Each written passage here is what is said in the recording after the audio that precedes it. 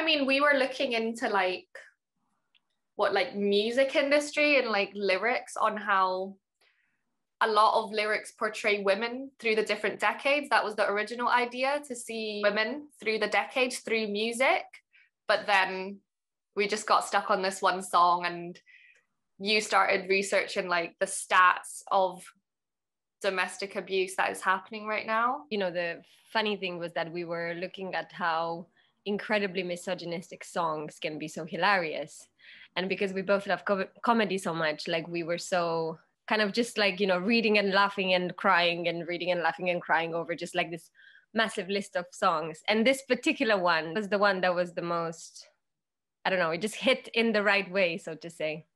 Look at all these layers, like looking at it like, this is so funny, you know, but Definitely. It's not. They really believe this.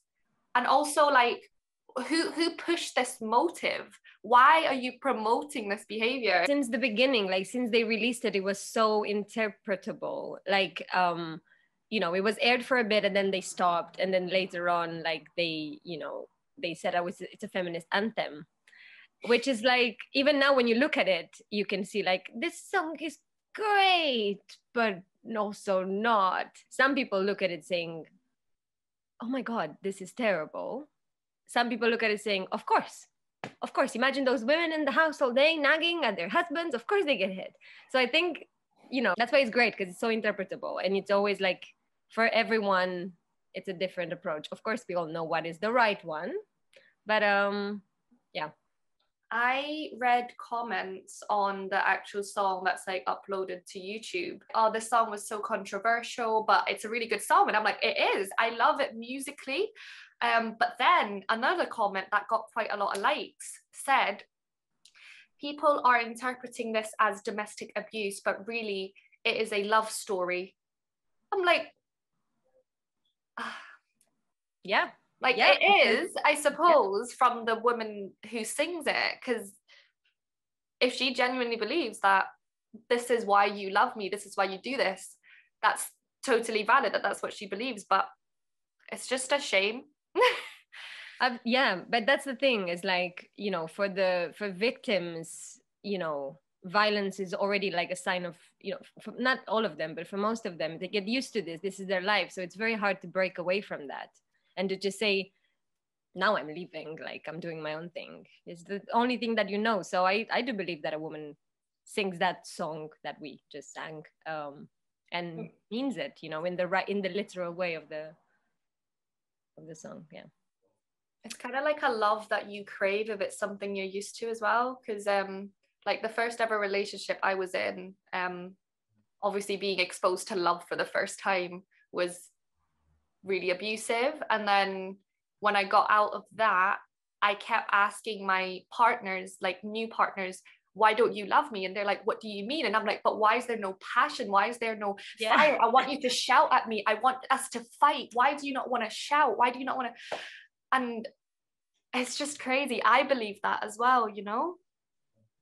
Definitely, yeah. I think, I don't know how it's Thailand, but, you know, I presume similar, but, you know, Romania, where I grew up, it's very, like, domestic violence is like something is normal for a man to hit a woman a bit, you know? So I think, you know, we grew up knowing that, and kind of if something like this happens, or, you know, not severe violence, you still think it's kind of pseudo normal. And then, yeah. And then there's that, but what did she do to deserve it? Yeah. And it's like, she can do anything, she still doesn't deserve it. And it's, I mean, we see it in the stats. Even, you know, to Google domestic violence lockdown, you found millions and trillions of articles everywhere in every newspaper. So yeah, that's why we just kind of glued that in there. The, you know, the International Women's Day theme this year of like the choose to challenge, it comes in the right, like, you know, in the right time, so to say, because it is a celebration, but, you know, equally it's a raising awareness day when we are allowed to put all this out there and to make all this sarcastic videos and funny videos and sad videos. So yeah, otherwise we would have gone out in the streets, but this year is not possible. So there you go. Hello everyone, thank you so much for having me. My name is Mireia Joanals I'm an actress and a theatre maker from Barcelona, Spain. And since I've created theatre, I've created political theatre. Well, I think all theatre is political. I think the simple act of being an artist within a capitalist society is political, because you're choosing to pay attention to your feelings, you're choosing to slow down, you're choosing to play by your own rules, you're choosing to care about yourself, to care about others, to care about your surroundings. And that in itself is a political act. And so all my life I've created political theatre. That's something I talk about in The Edge, which is a play I did in 2017, which is being revisited now. And I talk about that need to slow down and that ever-growing gap between the natural world and the material world, and that we are so separated from nature that we've kind of forgotten our own natural rhythms, just for this need of constantly being productive at whatever cost. So that's something I'm really passionate about, that reconnection with nature, with rhythms, with your own artistic rhythms. This care, I think, caring for one another, I think, is a really strong revolutionary act. And so that reflects in the way in which I create theatre, which is always very horizontal, always very collaborative, and always really playful. I think play should be present in every step of the creative process. Because when you do multidisciplinary theatre, a lot of people haven't acted before it, so through play is a way in which you can learn from them and you can bring your own things to the table as well. It's a really good way to create material where everyone is equal.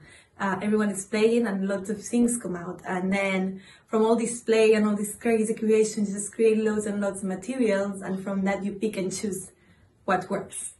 So I think you can, the starting point for devising can literally be anything.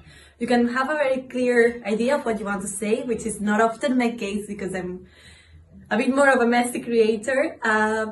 Or you can make theatre, the starting point can be anything. It can be an object, it can be a quote, it can be a sentence, it can be an image. So for The Edge, it was this image I had of like this tree made out of plastic, how we're destroying nature, the very own thing that allows us to be alive. And we were changing it for these plastic things. And with Puro Chaos, which is my theatre company, it was this text I wrote when I was 18 years ago, and I just always wanted to do something with it because it was really surrealist and very raw, and it really came from a very deep place inside me, and I wanted to do something with it. And I got together with this visual artist, Mar Sisafon, and this opera singer whose name is Julia Piarquillo, and we just always wanted to collaborate as well, and we found in this text this opportunity to really break boundaries. And I've realized that working with artists from different backgrounds, I've realized that really we all encounter the same sort of problems. So we all encounter that our disciplines are very rigid of what theatre is, or what opera is, or what visual art is meant to be. And so we wanted to break with all of that. We wanted to play by our own rules. We wanted to create a new dialogue. And as women, as creators who are, as female creators, we face a very male-based industry, in the sense that we encounter that most of the roles and most of the opportunities available are for men, when most of the artists are female. So that is kind of weird. And the reason for that is because most of the people making the decisions, the producers, the writers, the directors, they are male.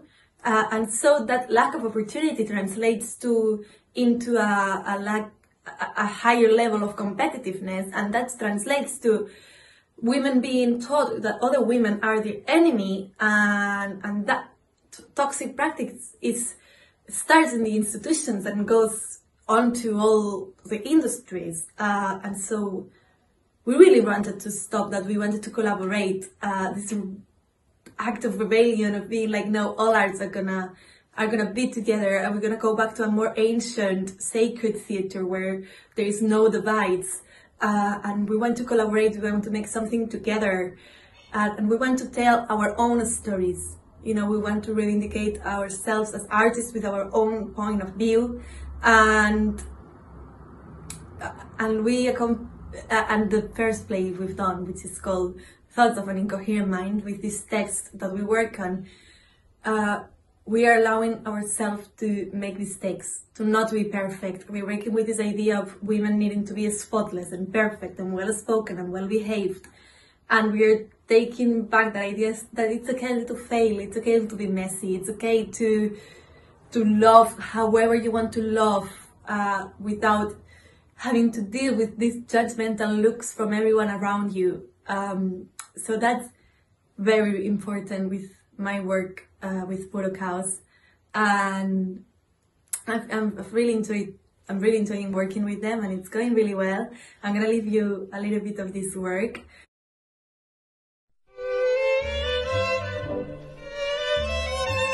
Dear fellow humans, for the purpose and good functioning of this performance, it is highly recommended that you leave your brains outside the room. Please don't forget to collect them on your way out. Or, if you prefer, we would happily provide you with the latest 21st century updated brain with zero social awareness for a happy and easy life.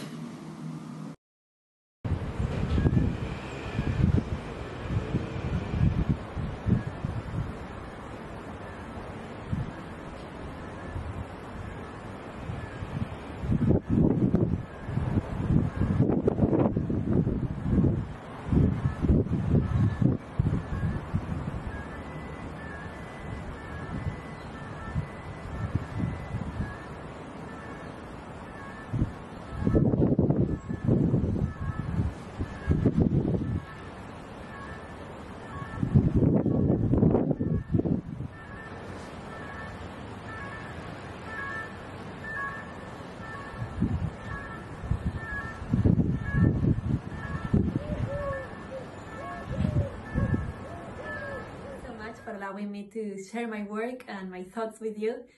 It's been a real pleasure. Thank you so much for listening, and thank you so much for having me.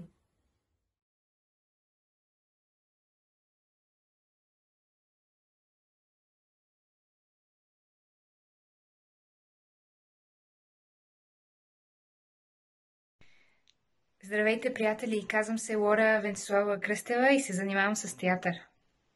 За мен политическият театър в момента е много важен. Имаме нужда от огледала, които са извън схемите на властта или на капитала. Така че политически театър за мен е този, който задава въпроси, който представя алтернативи или който говори за неща, които други искат да замълчат. Скъпи приятели, пишем ви от ареста. Часът е 19:40 и скоро ще се стъмни. Лампата едва мъждука и няма да можем да напишем всичко, което искаме да ви кажем. Змията хапе най-силно, когато знае, че умира. Тук прасетата са окупирали всички власти и няма кой да ги накаже. Ние никога не сме се крили и няма да се крием. Ние искаме да сме с хората, за да се борим заедно. Осъдена съм на 15 години затвор, за това, че една вечер съм отишла на пицария с неподходящ човек. Деси е осъдена на 20 години затвор, защото чрез няколко изявления е поискала подкуп. Реално няма доказателства, че е искала подкуп. Дори излиза, че не го е обсъждала. Осъдена е на 20 години. За убийство дават по-малко. Но политиката на театъра за мен е отвъд темите. Как се прави театър е много важно. Например, аз работя хоризонтално, в репетиционната зала с моите колеги и представяме авторски театър по теми, които са важни за нас. Това всъщност е репетиция за алтернативни начини на организация, на живеене заедно, които са извън хиерархите, които в момента съществуват в нашите общества. What is corruption? We define corruption as the abuse of entrusted power for private gain. Corruption can take many forms and can include behaviors like public servants demanding or taking money, or favors in exchange for services. politicians misusing public money or granting public jobs, or contracts to their sponsors, friends and families, corporations bribing officials to get lucrative deals.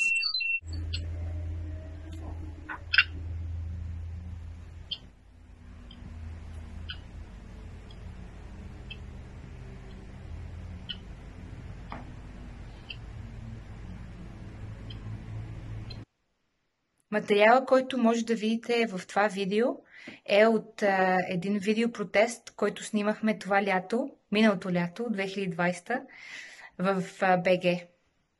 Той е част от един по-голям проект, който се казва "Змията хапе най-силно, когато знае, че умира".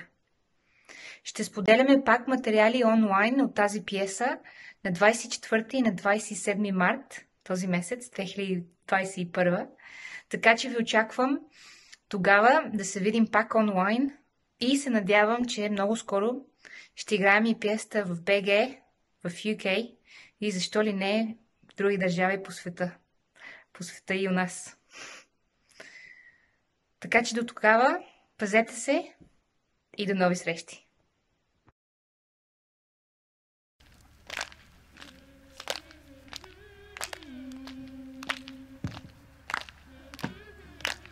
În Târgu Neamț, o fată nu trebuie să stea seara afară, nu trebuie să meargă singură pe stradă. În Târgu Neamț, o fată nu trebuie să se îmbrace vulgar indecent, nu trebuie să meargă pe stradă mulți ani. În Târgu Neamț, o fată nu trebuie să îmbrace vulgar indecent în haine, limbaj, comportament. În Târgu Neamț, o fată nu trebuie să meargă la club să petrece vulgar sau indecent. Nu trebuie să aleagă ce vrea poate la când vrea. Nu trebuie. În Târgu Neamț, o fată nu trebuie să meargă la club sau petrece, pentru că mai pare oameni să duc acolo. În Târgu Neamț, o fată nu trebuie.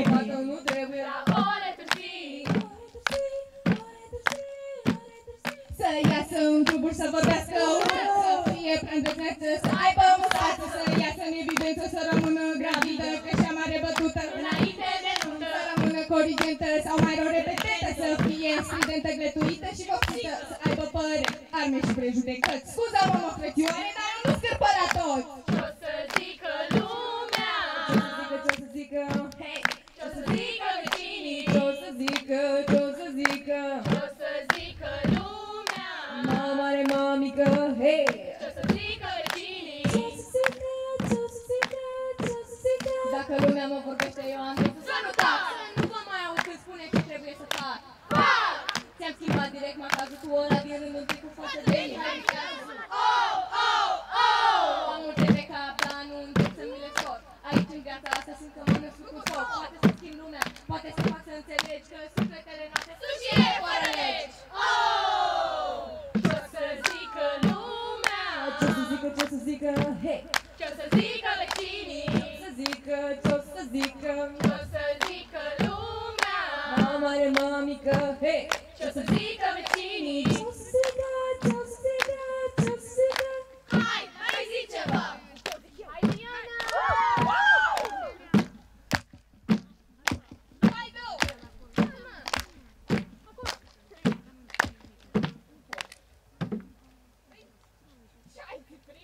Da. Salut! Eu sunt Jo și ne aflăm în orașul Târgu Neamț, unde vara trecută 10 fete au rupt fâșul cu un spectacol care se numește Toate uraganele au nume de fete. Spectacolul ăsta a fost bazat pe experiențele lor, despre ce înseamnă să fii fată în Târgu Neamț și pe experiențele mamelor și bunicilor lor despre ce înseamnă să fii femeie în Târgu Neamț. Și s-a dezvoltat în cadrul unui proiect de rezidențe în care au lucrat 5 tineri artiști și artiste cu aceste 10 adolescente pentru a scoate la iveală poveștile și impresiile lor.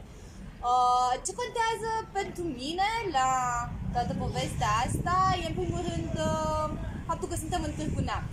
Târgu Neamț, în mod normal, e un oraș în care nu se întâmplă mai nimic și în care cultură înseamnă în continuare ce s-a scris acum 100 și ceva de ani de către niște bărbați. Deci pentru noi e foarte politic faptul că am încercat să aducem niște voci tinere în prim plan și să le facem cât mai auzite. Un alt element care e pentru mine important și deopotrivă politic e acest proces colectiv în care nu a existat niciun fel de ierarhie. Toți artiștii, profesioniști erau ei înșiși într-un proces de învățare. Am avut 5 artiști pe dramaturgie, muzică, dans, scenografie și regie, care au învățat de la adolescentele participante și din experiențele lor și nu și-au impus în niciun fel viziunea, ci mai degrabă au încercat să le ajute pe ele să-și găsească forța, vocea și curajul să fie vulnerabile. Poate că spectacolul ăsta, toate uraganele au nume de fete, e deocamdată cel mai feminist lucru care s-a întâmplat în Târgu Neamț, dar în același timp e și un punct de început, pentru că vorbind despre subiectul ăsta, ne-am dat seama că nu trebuie să fii fată în Târgu Neamț, e greu, cred că e la fel de greu să fii băiat în Târgu Neamț sau bărbat în Târgu Neamț, pentru că și poziția asta îi pune pe ei într-o formă de presiune de a acționa într-un anumit fel, de a fi într-un anumit fel, care poate nu e cel mai apropiat de ceea ce-ți dorești tu.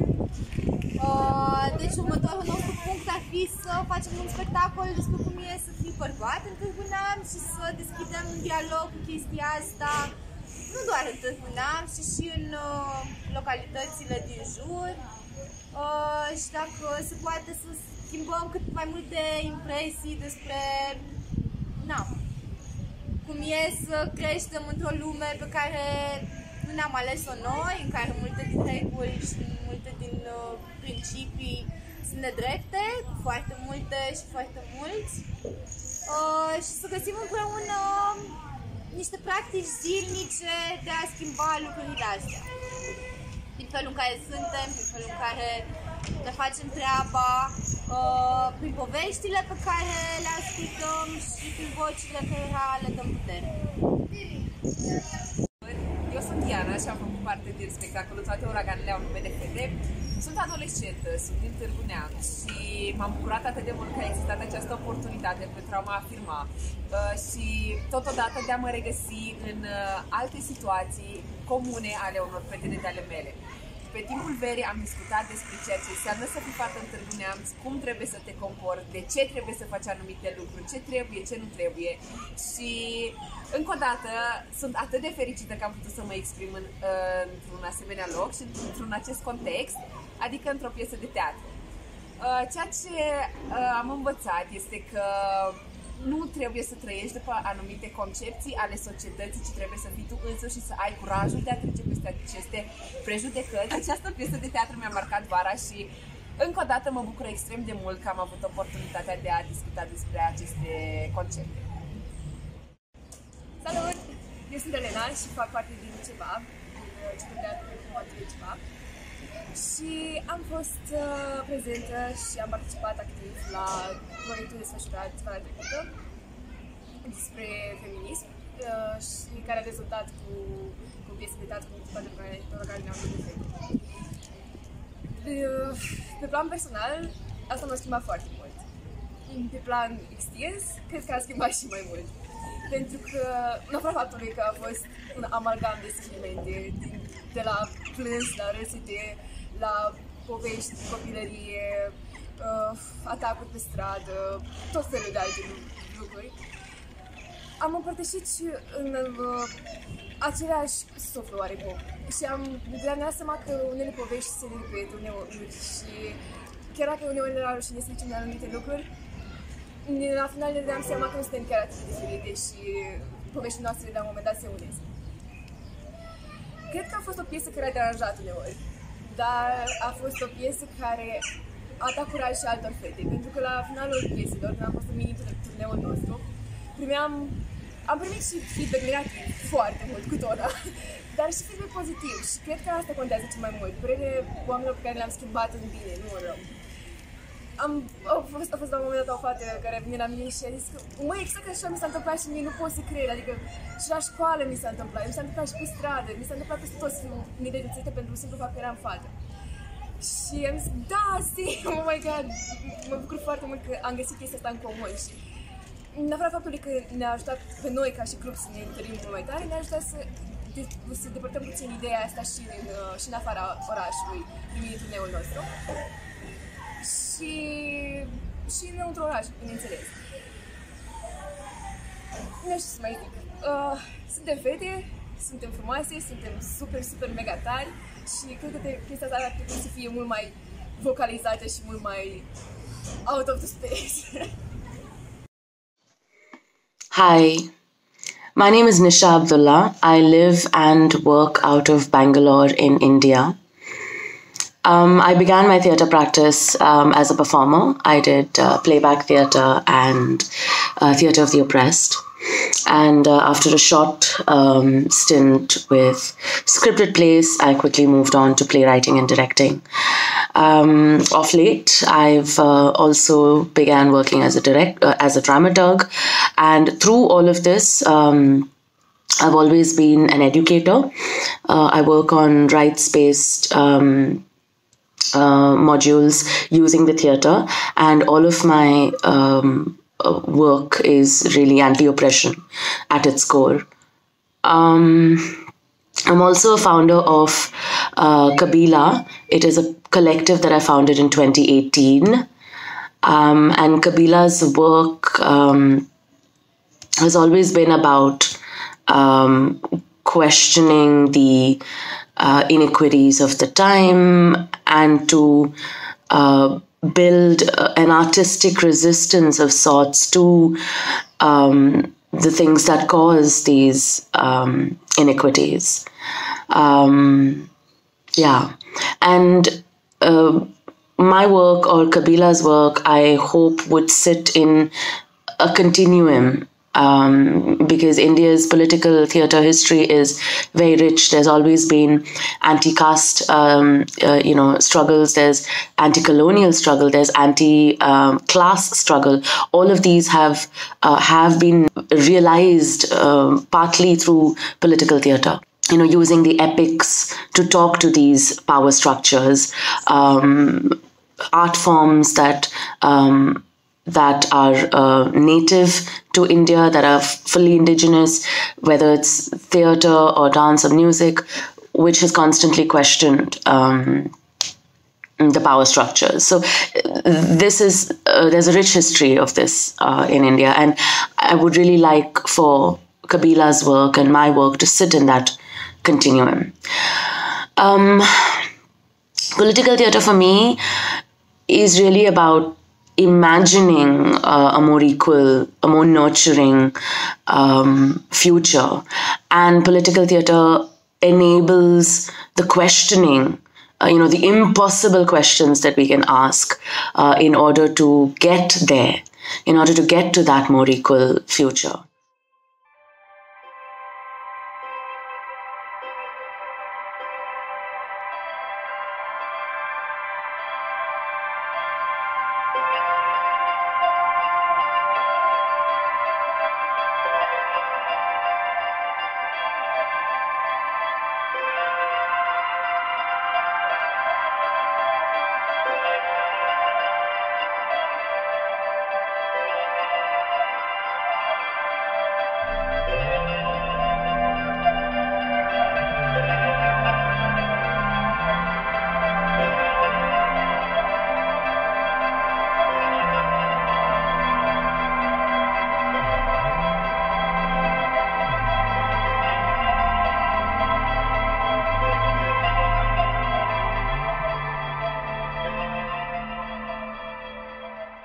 I believe very few groups of people have the credibility in society today to be able to do this. Artists are some of them. Largely, society trusts us to be able to ask some of these questions, to kind of nudge or kick them into questioning, into realizing. But in order for us to be able to do that as political theatre makers, I think it's important that our own questioning and our own imagining, it must start from the rehearsal room itself. So often my question as a director to myself is, what am I doing in the rehearsal space that is enabling an imagining of a more equal future? So, how am I dealing with differences in the room, with dissent in the room, with the hierarchy that is present in the role of the director? So what are those best practices that come into my practice, that must come into my practice? For me, I feel that it's impossible for me to not do political theatre at this moment in time. I am a woman, I'm Muslim, I come from relative privilege of an English education, and I live in an urbanized context. How can I not do political theatre at this moment in time? There's extreme polarization in India. There is a supremacist dominant culture against which any kind of marginalized community is constantly trying to survive, trying to assert, whether it's legally, whether it's culturally, whether it's politically.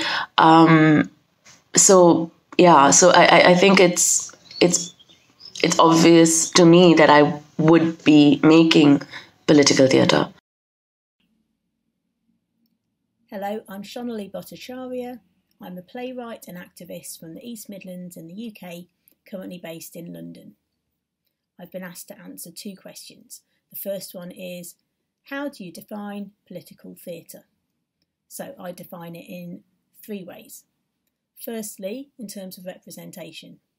Very early on in my career, I realised I had to deal with being treated as more of an anthropologist than a storyteller because of my British Asian background. So there's always going to be a constant struggle about our right to tell our stories, full stop, and that hasn't gone away. Seeing ourselves on stage is definitely important, but superficially ticking boxes in terms of diversity can be a smokescreen for ongoing injustice and inequality. So yes, I write about Bengali factory workers, lesbian resistance fighters who organised against Nazi occupation, British Asian teenagers standing up against gentrification and cultural appropriation in their neighbourhoods, but the political nature of those stories doesn't end just with the casting.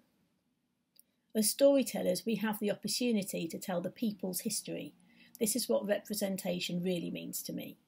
The struggle of ordinary people against capitalism, racism and colonialism, and more importantly, what effective resistance to those things looks like. There are solid reasons why these stories are not widely told in a British mainstream media landscape that still props up the monarchy and the class system and actually thrives on it. So here, state-sponsored racism is ramping up and has been for over a decade. Colonialist legacy is woven into the fabric of our society, and neoliberalism is eroding any gains that we've made in terms of workers' rights, equality and social justice. This is all facilitated by a client media who parrot the government line and also work to instill fear and division in our communities. As a country, we're increasingly isolated from the rest of the world. Our mainstream culture is extremely myopic, and also liberal politics often makes for very boring stories and very boring work. So I don't think we can create a better world without being able to imagine one first. That means everything we write is political. Also, the status quo is shit, so I always want to subvert rather than reinforce it. It's easy to succumb to the temptation to just be court jesters as storytellers and as writers, but we must resist that.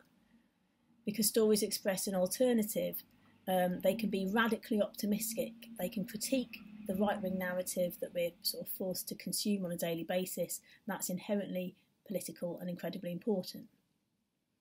Thirdly, as theatre makers, our process is as political as the finished production. We are almost always freelancers, and the nature of the industry pushes us into individualism and atomisation. We are the product, we exploit our own labour. Our work is precarious. We are made to feel grateful for simply being in the creative industries, and we are made to compete with one another. The hierarchy of our industry skews our approach to our work and our idea of what a career, ladder or otherwise, should look like. But this hierarchy impacts on who is able to participate and also how our work is treated and regarded depending on our backgrounds and our status. This is very boring and repetitive and reductive and helps prop up an increasingly reactionary and moribund mainstream culture in the UK. So for me, my activism is a social duty, and my writing and my theatre making is a chance to play. But as David Graeber taught us, play is the ultimate form of liberation, and liberation is inherently political. So that brings me on to the second question I've been asked to answer, the way in which I make political theatre. So for me, theatre making offers us the ability to organise collectively and the ability to imagine the future we can build if we do. After the defeat of the first chance to break from Thatcherism in my lifetime in the 2019 UK general election, I realised I wanted to bring together my work as an activist and my work as a theatre maker and playwright more intentionally.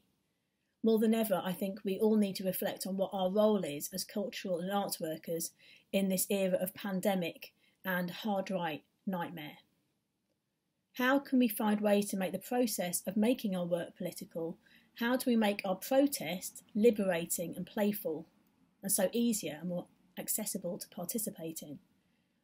It's become really clear that we can't look to leaders. There is no one behind the curtain. We are the people who have to save us. So how can we use our work and our organising to put into practice the movement building that we need now?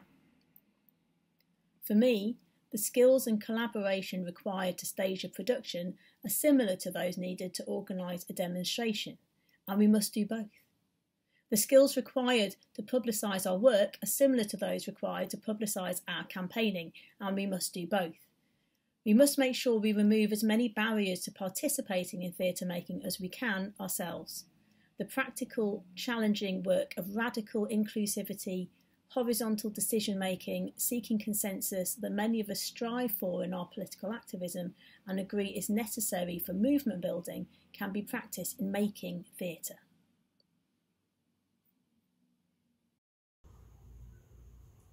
Hi, my name is Kyla Davis. I'm from Johannesburg in South Africa. I'm the founder and director of Well-Worn Theatre Company. We are an ecological justice theatre company. We are a non-profit. We've been running for about 10 years. We make touring theatre for predominantly young South African audiences, but also for audiences of all ages. We tour a lot to schools. We started our journey with a particular focus on climate change, and then quickly realized that there is no ecological justice without social justice. So we broadened our topics of investigation to include social justice issues as well, because we feel the two are very closely interlinked. I guess I want to talk specifically about our most recent program, which was a 3-year touring play program in which we made 3 different plays over a period of 3 years and toured those plays also for a range of age groups. The first one was called Plastocracy, which was for teenagers, and that was about plastic pollution and kind of convenience culture and single-use culture. The second one was called Galela, which was a play about water for younger audiences. Water in South Africa, well, all over the world, but in South Africa is extremely political. So it was our attempt to make that political sort of accessible for younger audiences. The third production we made, which is our most recent production, was called Burning Rebellion, which was a protest poem, choral work about climate justice, which was inspired by the school strike for climate movement that was very big in 2019 and some of 2020. And we toured that around South Africa to basically to audiences that were 16 up, along with a rigorous kind of talkback session after the poem. Yeah, that poem in particular, I think, is our most political work to date. We wrote it together. Well, we write all of our work together. We devise it and we workshop it on the floor. We're a physical theatre company. We make use of masks and movement and puppet in our works. But Burning Rebellion was quite a stark contrast to our usual aesthetic, in that it was really bare bones, no costume, no set, no lighting, just the text and the performance, the ensemble performance of the text. And I say it's our most political because I guess it's we're the most direct we've ever been. We usually really use story and character and narrative and metaphor to get our message across. But with Burning Rebellion, we were quite on the nose. And I think it came from, it stemmed from us being quite tired of saying the same things over and over again, and feeling like this particular issue of climate justice was reaching a little bit more of a fever pitch in the global conversation, as well as in the South African conversation. So yeah, that is this project has been slightly curtailed by the pandemic, and it is our hope to continue to tour it and also to publish it alongside the performance, so that the text is available as a resource for people who might want to perform the poem themselves or to interrogate what is in the poem. I think that's all. I'm looking forward to yeah, to engaging with other women globally who are engaged in this kind of work.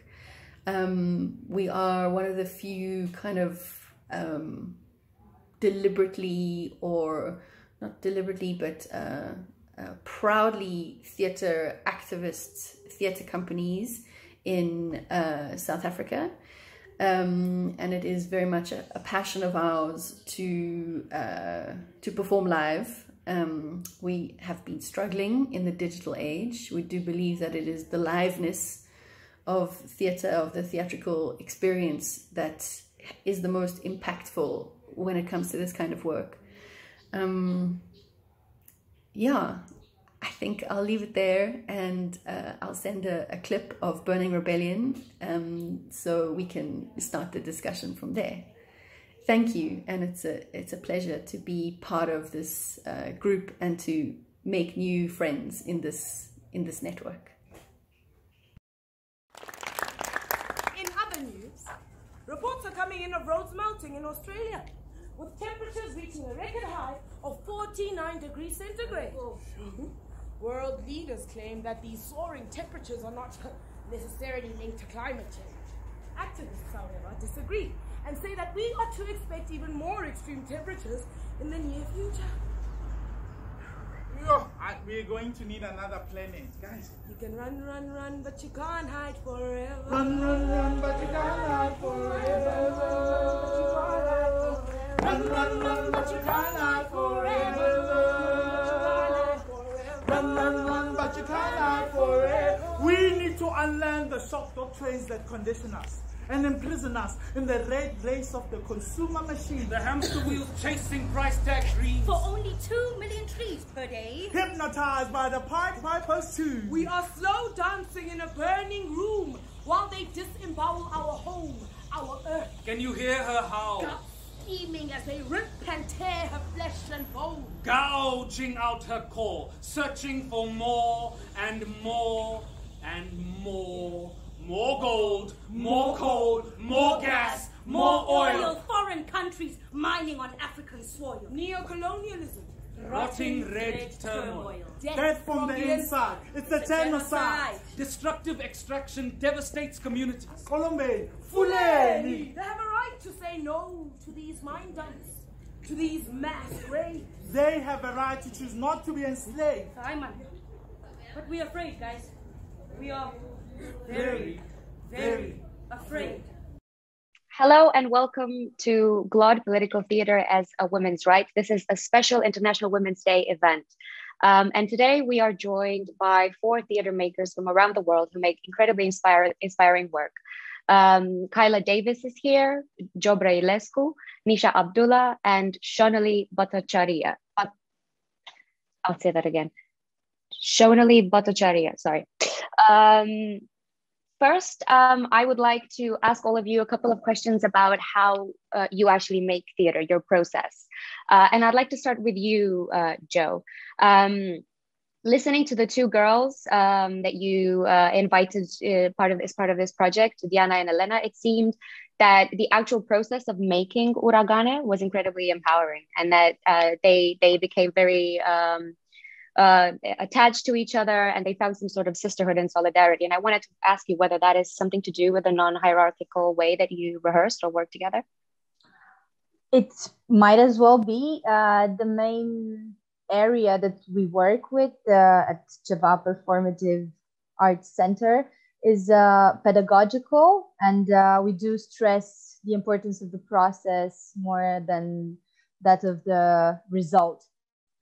So yes, I think from the beginning, what we had was a very safe space in which the 10 teenagers, who are also the performers and the writers and the co-directors of the play, I think from the beginning they understood that what is most important is the way in which they feel and what they get out of this. So yes, there was a safe space from the beginning, and the artists that they worked with were also going through a learning process because they had never worked with teenagers or with unprofessional artists.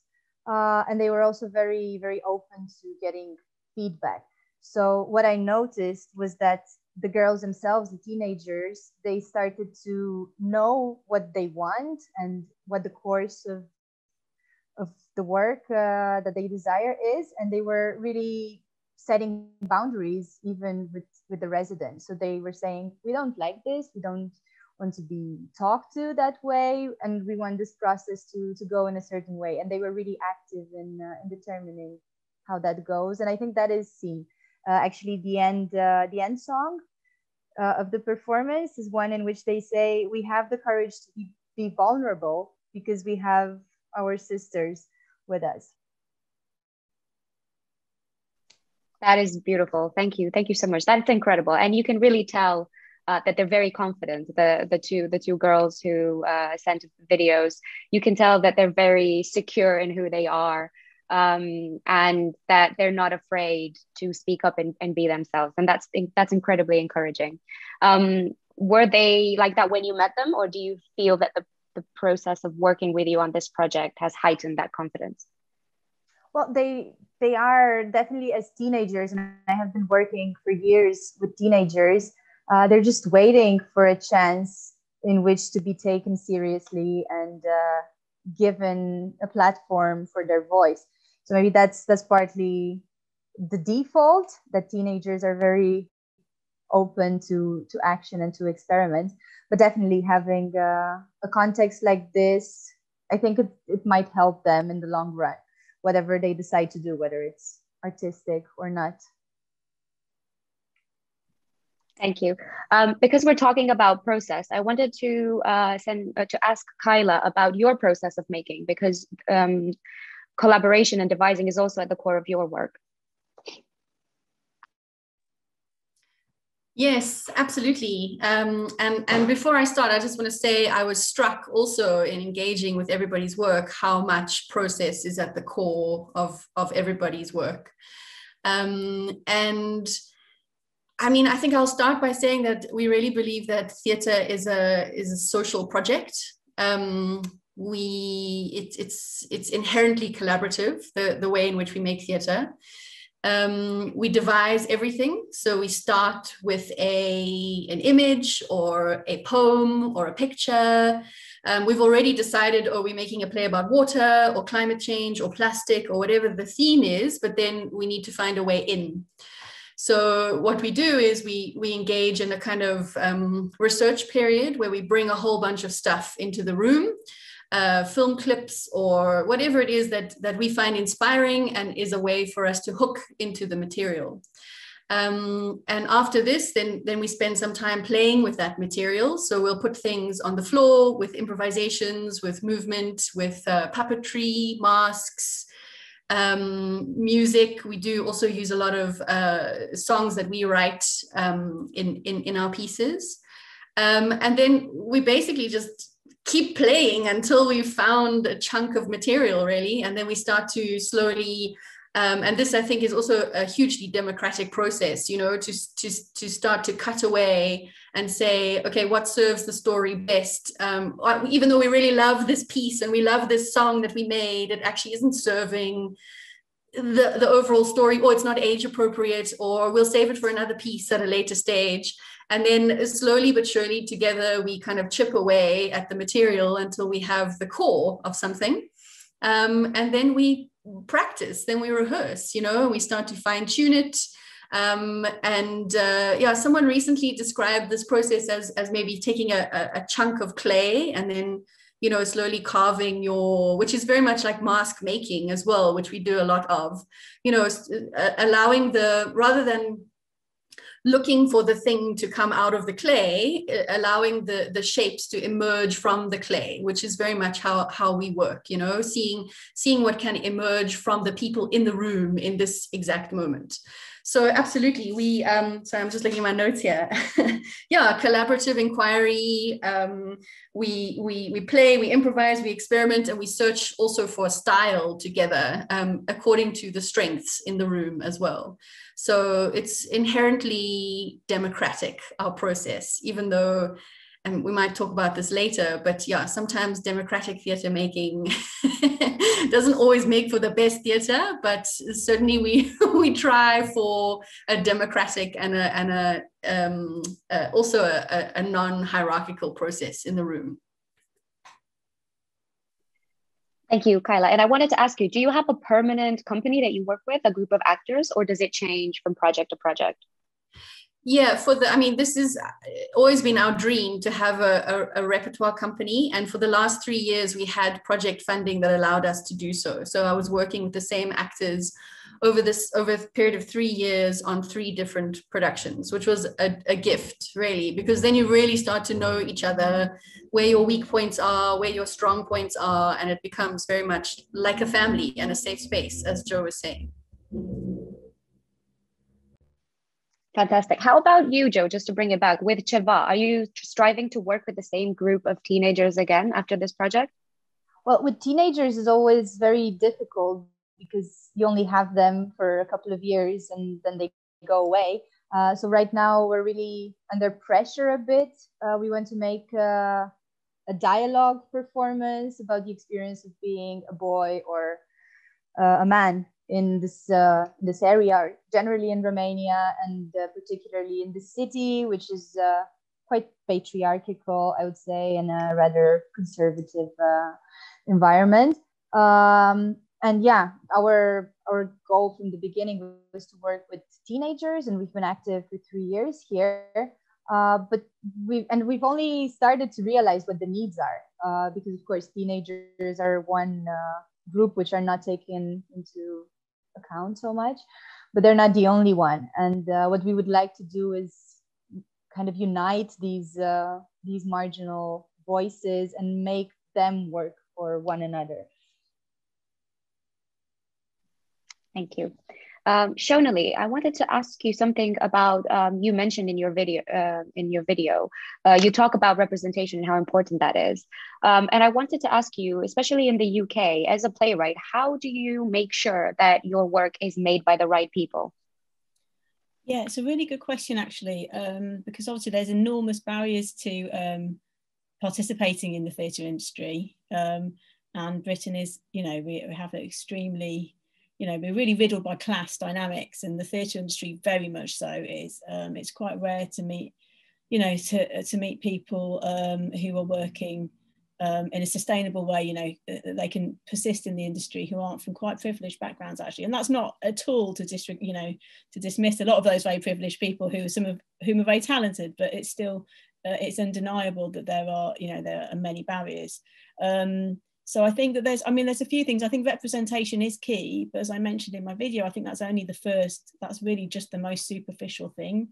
For me, that seems quite a natural thing. I write about the world I see around me. I write about my own experience, but I also write about the experience of my community and of the experience of people who I feel an affinity with, and that's now or in history.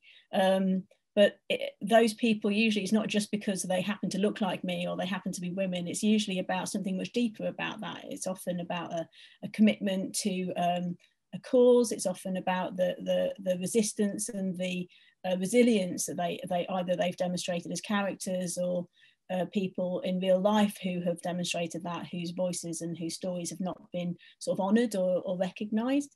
So I think that the nature of my work, the approach to my work, inherently attracts a certain kind of collaborator. So I've been really lucky in that, I've sort of over the years have, established really fantastic working relationships with collaborators who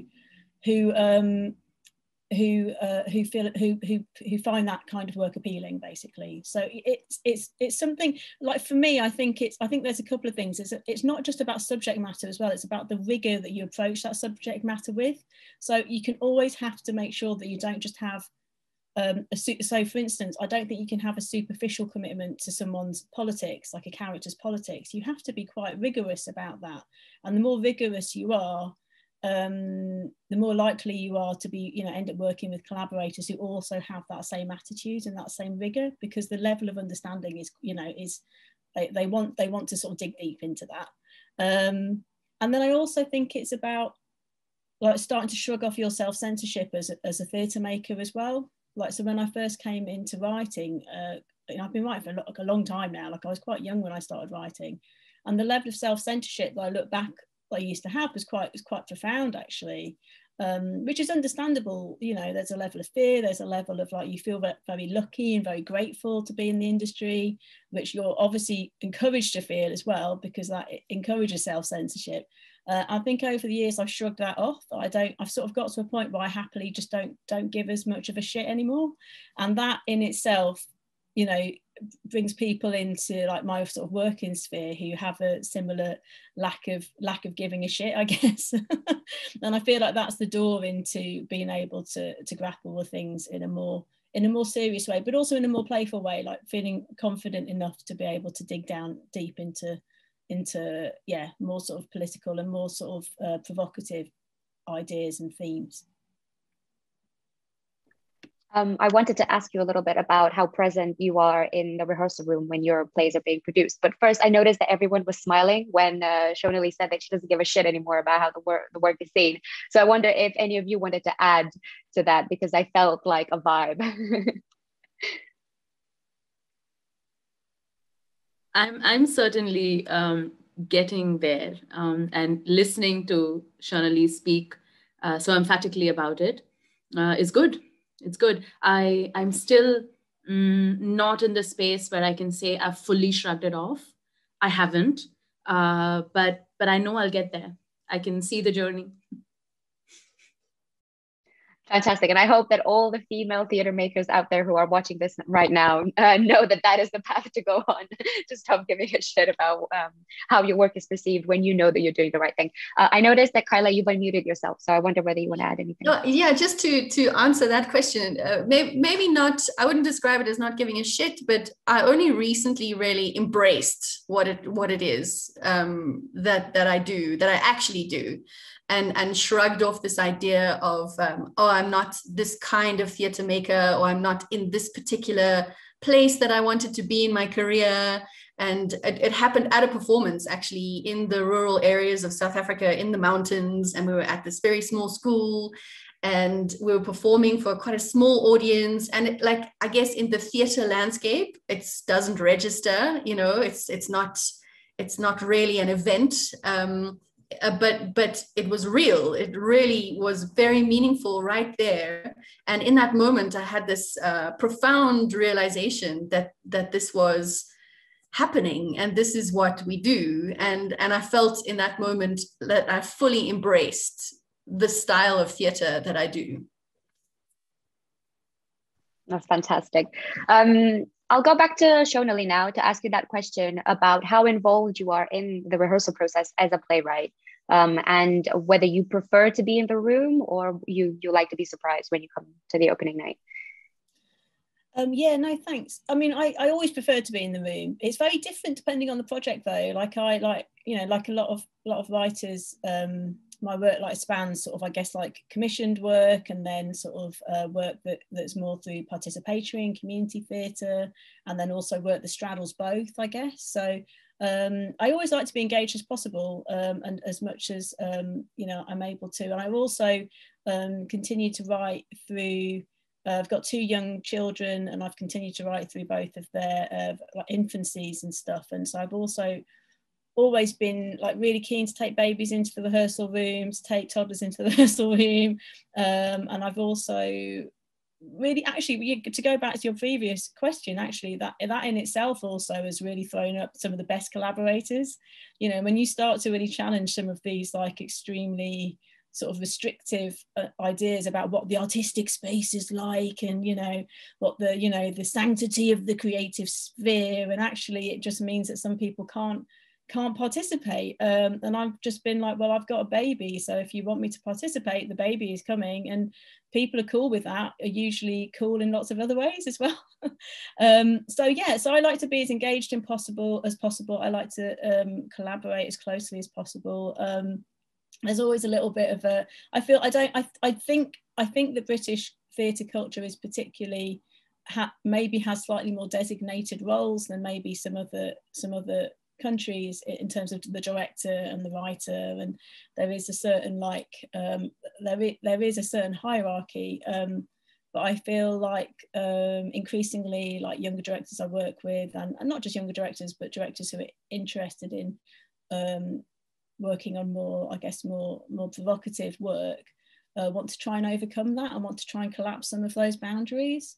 So yeah, I'm always really interested in being part of that, and but equally I'm also quite happy that there's usually a point in every project where I'm happy to sort of step away and say, this is the director and the actors now, and I just feel like I'm meddling, really. But yeah. Thank you. I'd like to go back to Nisha now and ask you about the way that you make work. And in your video, you mentioned that the identities that you hold compel you to make political theatre and not any other kind of theatre. And I wanted to ask you, how does that change the type of work that you make, or how you work? So I think when I first started writing and directing, it was really because I felt there weren't a lot of stories or pieces out there that I felt spoke to me. I was still sort of discovering who I am and what are these identities that I'm comfortable holding. But I also saw quite clearly that a lot of it did not speak to me. And I don't mean in just the texts that were done, but also in the manners in which that they were done.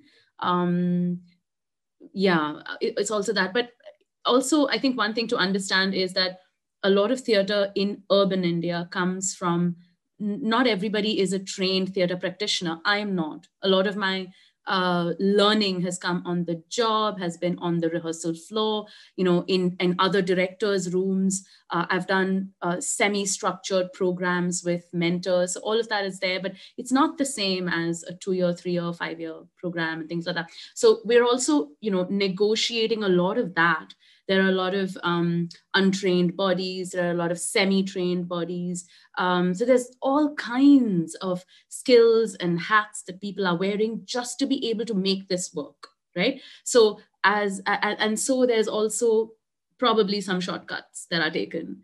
So when I started making work, I realized fairly early on that all of the provocations that I wanted to toy with directly play into this identity that I hold. So, you know, in the beginning, I remember with my first play, I wanted to, I was trying to imagine some myths that were Islamic in its idea. How do I imagine that on stage? And I was writing, of course, but I didn't have an imagery for it. And I was stuck there for like a week or two because I found it very difficult to find that. So, you know, that's an example of an early struggle. Today, it's a bit different. And today, I find it, I find that my process involves a lot of research, a lot of talking to people whose experiences I want to bring into these pieces. I also am, you know, a very privileged Muslim in India. So I live in an urban center. I don't live in a ghettoized area. I don't have the markers of being Muslim apart from my last name.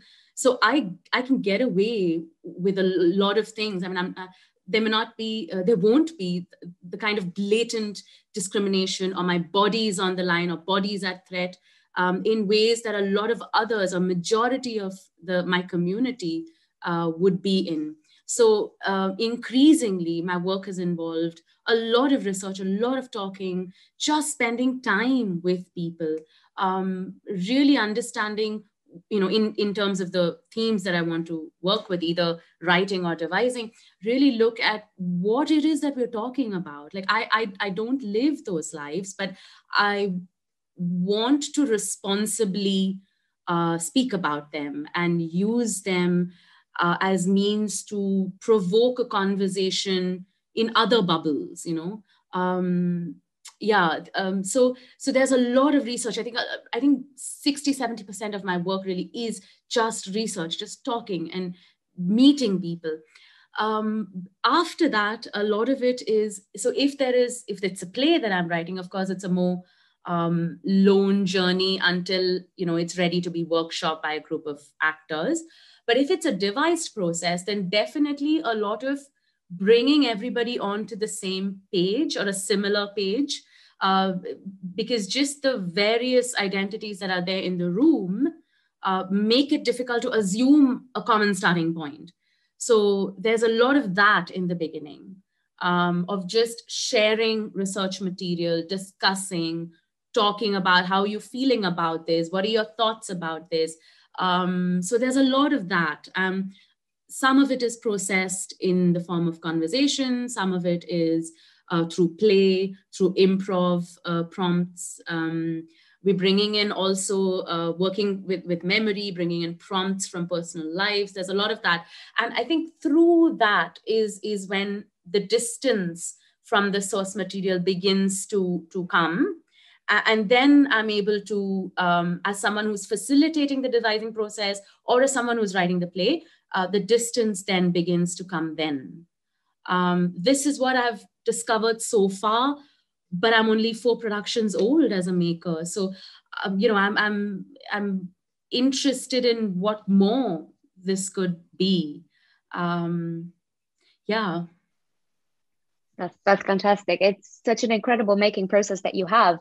And I wanted to ask you more about your process of research. So you say that you start by interviewing and talking to people, and then you take the material to the rehearsal room. Do you ever feed back to the people that you talked to, or do you try to bring the shows in that community? How exactly does it work?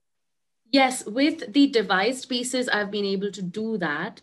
But with the other, you know, the playwriting, the text, no, I haven't. There's also the problem of language in some cases. So sometimes I also have access to a couple of different languages. You know, English being, of course, the most urban and universal in the urban context, but there's also some other native languages that I can either make work in or at least direct translations of, because I understand it very well.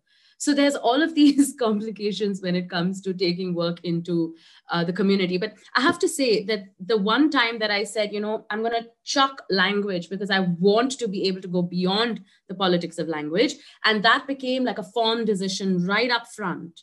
In that case, we decided, we took a call very early that it's going to be a non-verbal play. At max, there might be words or maybe some, gibberish, if at all. So every word, that was remotely text had to earn its place, and that really helped because that allowed me to take it to spaces. This is the Theatre for Young Audience one. It allowed me to take it to spaces that otherwise would not have opened up for me. And it was a mind-blowing experience to be able to take it back into the community, because a lot of the prompts that we were working with and a lot of the incidences, the inciting incidences on the rehearsal floor came from the community. So to take it back and then for teenagers to say, that's me, how did you know, was brilliant. And it came back into the play, and it helped the play, shape itself. Yeah. I think that's excellent how where you want to take the show and who you want to speak to has actually influenced what the play will be. And we will get to the audience category of questions in a bit. I just want to ask one final question, which is directed to all of you. So anyone feel free to answer. It's something that I often think about, that if a piece of work is political in its nature, but then it doesn't respect its own ideology and politics in the making. So it's maybe not hierarchical, it's hierarchical, or the wrong people are making it. Is that truly political theatre? I would say no. And I would say that although the production is always important, the process is just as important. And that I think there can be, I think one of the worst things is to go and see a show where you feel like there's a lot of grandstanding, and it's really about a sort of a superficial posing, whereas actually the politics being represented on stage are sort of superficial. That to me, I'd rather go and see a show that has no political subject matter at all, but was made in a really sort of non-hierarchical collective way. That in lots of ways that would be more exciting if those were the options for me. If I can intervene. I think this is also a process in itself, developing a working method and a group within which everything is more horizontal. I mean, I have learned a lot from my earlier projects where, let's say, the intentions were good, but then somehow we ended up being a bit exploitative or a bit representational of other people instead of giving a voice to them. And I really did learn a lot and reflected a lot with my peers from these projects. And I think we all had so many things to learn about how we want to do things in the future.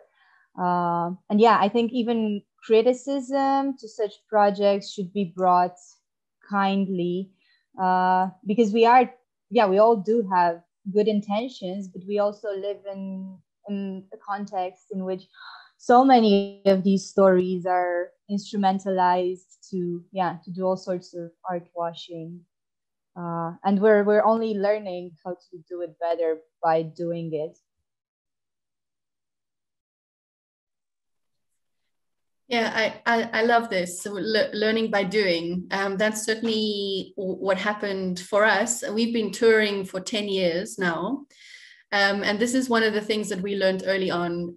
So we cannot be an ecological justice theatre company talking about environmental issues and not be walking that talk ourselves. And so it's now part of our ethos that the way in which we make the shows is aligned with the theme of the shows as well. So for example, with our show Plastocracy, nothing new was bought. We're talking about like throwaway culture. So nothing new was bought.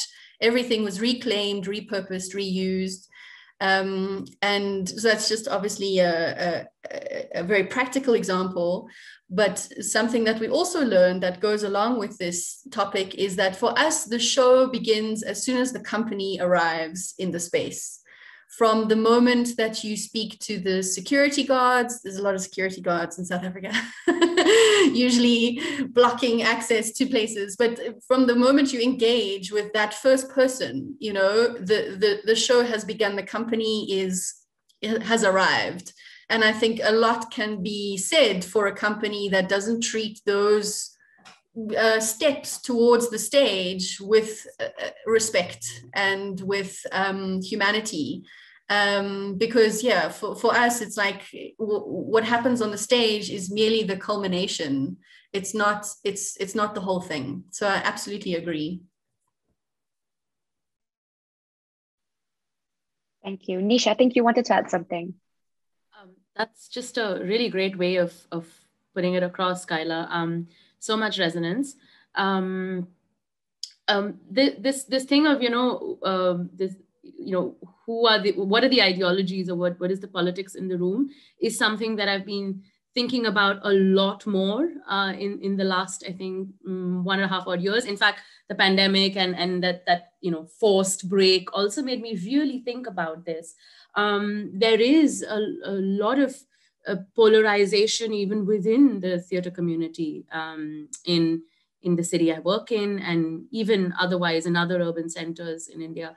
And I think I've really clearly sort of drawn a boundary for myself, but also as the director in the room, to make sure that the others, whether they hold these identities that are marginalized or not, they are allying or they're collaborating to in service of this play.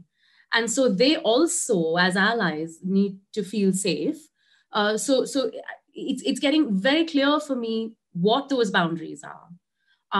As a dramaturg, I've had to negotiate this a bit because I'm not the director in the room and I'm not taking calls on collaborators and things like that. But then I'm the dramaturg in the room. So, what are my lines there? What is it that, where is it that I'm saying that, no, I'm not going to be part of this project for these reasons? Just to be able to say it out loud itself seems, very liberating. To say that this is a concern and I will foreground this is itself feeling like quite a liberation, really. Absolutely. I wanted to ask you a bit more about what you mentioned about creating boundaries. Can you give us an example of how you create boundaries? So one that specifically I've put in place in my rehearsal room is after the Me Too movement happened, my floor work, my rehearsals typically have more non-male members. But I also wanted to break the hierarchical nature of working in Indian rehearsal rooms. A lot of them are led by males. I've been in rooms that are led by older men, who have caste privilege, and therefore there is a certain politics that come with that. So to not have, to not know what the alternative is, but to keep kind of wrestling with what it is, to speak to other women, who are makers, who are leading rooms, and look at what have you done here? What have I done here? So after the Me Too happened, I decided that it was time to do something in the rehearsal room where as a director, I am held accountable. So there's someone that is always associated with each production, where this person would be a therapist or someone who they can approach in case of any issue related to abuse or harassment in the room, me included. And this person's details are shared in our chat rooms before we begin rehearsals. And this person becomes the go-to point. Of course, the option remains with every member of the team to come to me first if they'd like. But what happens if I am the abuser in the room?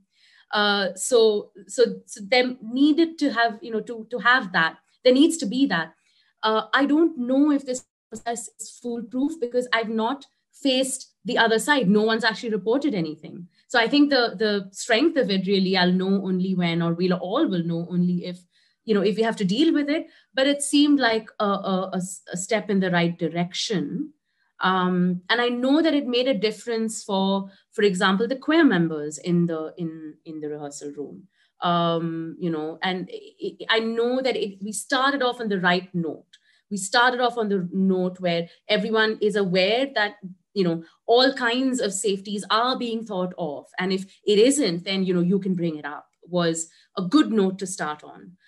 The other is, of course, is political alignment. I mean, if I'm going to be creating a play that is about asserting a non-dominant identity on stage, then who's in my crew, who's in my tech? I'm vetoing out people because I know the kinds of values they hold will not fit in this rehearsal room. So they might be fabulous at their work. They might be my first choice if it was only skill-based, but you're not going to be in my room. I'm not going to legitimize your political views against Muslims, against queers, against whoever it is. That it's not going to happen, So again, like I said, it took me time to know that it's okay to do this, that it's not some kind of, relegation from my role as an artist, It took me time to discover that. I wish I had discovered it earlier. Absolutely. I think it takes a lot of strength to do that and to choose the person who is right for the project rather than the best person for the job. And to, first of all, put the psychological well-being of your collaborators on, that's the highest priority. Thank you for sharing that. That's very inspiring. I'd like to now shift a little bit towards the audience and your relationship with the audience and how your work has been received. And I wanted to ask Jo, first of all, to start with you. Elena, one of the teenagers, she mentions that actually there have been some negative reactions to your shows when you've been touring. And I was wondering if you could tell us more about that. Sure. The tours were mostly in rural areas around the Hunant, and as I mentioned before, it's quite a conservative area. And one of the scenes, suppose that one of the teenagers is traveling back in time, meeting her mom when she was trying to decide whether to give birth to her. And it's this very touching scene in which the daughter goes back into the past and tells her that she is free to do whatever she wants. And for us, this was a very liberatory thing, including for our relationships with our mother and vice versa. This letting go of control and ownership over somebody else's life and body, and encouraging a woman to choose for herself.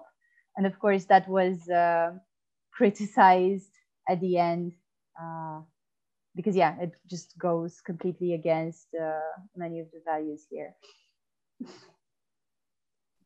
Wow. Yeah, that's so maybe so we powerful. Also included this layer of provocation unconsciously to make it more strong. So if something is really important for us, then it's also okay to go against the current and make the audience uncomfortable.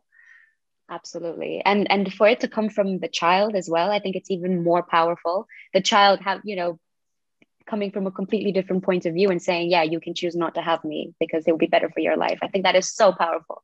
And actually, I think that even negative reactions are important for this type of work, because even though that person may say that they disagree, I feel like something has been touched and at least it started a conversation. I'd like to ask you, how did the teenagers react to that? How do they feel about the negative reaction they received as artists? Because I mean, we're all artists and we all feel it's really, really deeply when we're criticized. So how did they take it? Well, because we had a quite compact group and they were trustful of each other, then they could easily say, use this common voice and say, no, we believe in these things. And we had, throughout the process, of course, we had all sorts of discussions and deconstructions of ways in which we perceive things. So they were really ready, I think, to respond to all sorts of criticism. But of course, they also got really positive feedback and encouragement. Of course. I wanted to open up to everyone else. Maybe start with you, Nisha, if you've faced any sort of backlash or negative feedback in your work. Sure, I mean, for sure. But if you're asking specifically because of the content of okay. So with the written text, of course, there was feedback to the tune of, do you have to be so specific? Do you have to shout so much about some of this?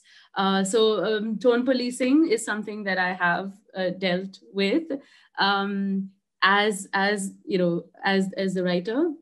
But I think if there's a backlash, it's been more in the school space, I think. There has definitely been an impact on some of the spaces that I used to work with before. When, for example, they can access a very public social media profile and they see some of the things that I've either been involved in or I'm putting out there, there has been some backlash about things like that. Some policing about, okay, I don't want you to talk about this, or I don't want you to deal with this in the classroom, but you can do that. And it's disturbing. And a lot of it has to do with fear that the identity that I hold will be used to, to push an agenda of some kind. And so I have spent, in cases where I feel like I'm okay to do so, I have spent time explaining that is not what my work with youth is about.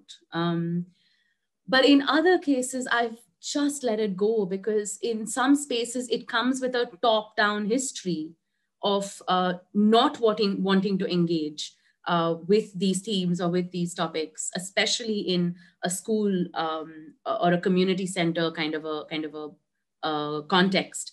Either school principals or teachers or community space managers are worried about how to explain this to parents. And I'll try once, I'll say, look, that's exactly why you need to do this. And a lot of it will come from the children themselves. You've got to trust the process, right? I'm not putting anything on them. It's all going to come from the kids. And if the teenagers are open to so much that's out there in the world, you can't. How long can you police them?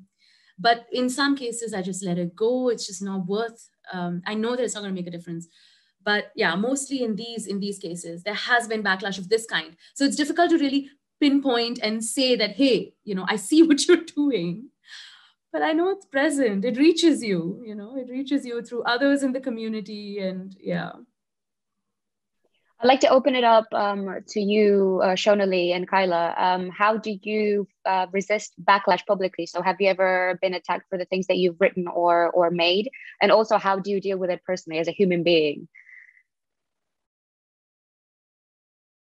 I can jump in. I don't know. I don't think I've ever been directly attacked for the content of anything that I've written. Excuse me. But particularly early on in my career, something about being a bit younger, I guess. I felt like I was attacked just for simply being an Asian woman writing, and that's just the very knee-jerk, just racist sort of patriarchal response, basically. And actually, I probably was more noticeable if I was. So I remember I had to. So there's two things particularly that stand out. That I had a radio commission on the BBC. So of course the BBC is is quite a mainstream platform, and so I think that some really this is pre-social media though, so it would have been much worse if it was on Twitter, but you can leave comments, and there were just some openly just sort of racist, misogynistic comments about, and the essentially was like, how dare you be on this platform? And then I guess also I had probably around the same time, had a play on that was also went to Edinburgh, and it was on, you know, it was sort of, I think it's more, so it's not so much about content, it's actually just about trying to, which I'm sure we've all experienced, like that, just trying to suppress your voice, like, you know, even sort of like having a platform to say anything is seen as transgressive and seen as threatening. But I mean, but probably come from very reactionary sections of British society. So I don't know how reflective they are, but this is just, I think, like, it's something we probably are really aware of now, as social media is so part of our lives. We know as women that we are, you know, much more, well, I guess our experience in real life is sort of, you know, has a parallel in social media. And so, but not so much for the content. I feel like the content is more about being able to get your work made. It's more about that, you know, that process is probably harder. Carla, do you want to add anything to that? Yeah, I guess I have a slightly different experience in that with kind of ecological issues, they're quite science heavy, and also I think can feel quite distant. Like nobody really wants to place themselves at the center of these enormous interconnected problems that feel too big to even tackle en masse, never mind individually, which is true. So I feel like a lot of our work has been less about trying to kind of push back and more about trying to draw in and trying to help audiences to see themselves as part of the picture. So when you talk about like what is the audience backlash you've experienced, the biggest thing is we've experienced this thing of like, it's not me, this is not my problem, there's nothing I can do, it's somebody else's thing, I'm not the bad guy here. And so it's been that has been very much part of our journeys. How do we pull people in, so in an empathetic and compassionate way, so that we can start to see ourselves as part of the story, without this kind of defensiveness that happens around environmental issues, where because they can also, obviously, the environmental movement can be, and our plays have also been quite preachy. This is also something that we are very cognizant of and working on, you know, this kind of high horse, you must do this, you shall do that, according to the book of the green or whatever. So it's like, you know, trying to get rid of that and be like, well, what is the story that we can tell ourselves in order to approach these issues from a collective, rather than the government has to do something about it, my neighbor has to do something about it, it's my parents' fault, it's the next generation's problem. So yeah, I would say that's been our major challenge with audiences over the years. Yeah.